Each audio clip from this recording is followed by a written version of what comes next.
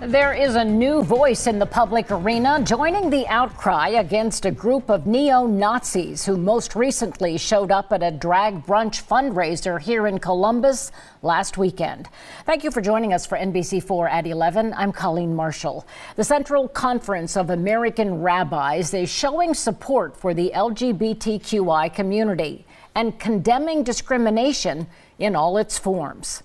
I would suggest that our own position has to do more with the dignity of every human being and the capacity of every human being to make their own decision about their lives and to live in a place of freedom where they can act on that within the dictates of their own sense of faith and moral conscience.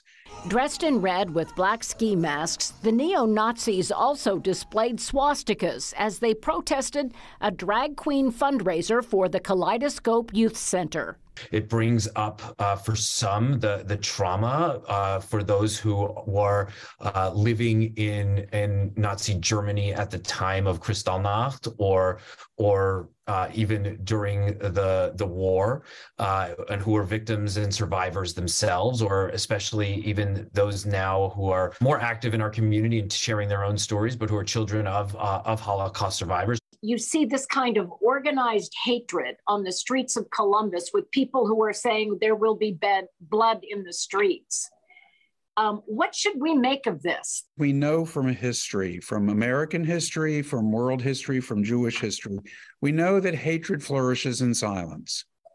And that when there is an attack, as there was in Columbus by this group, a hateful demonstration, that when others do not react to it, it gives license to those who wish to continue such actions to do so. The rabbis know not all religions embrace the gay, lesbian, transgender communities, but humanity and faith, they say, demand acceptance.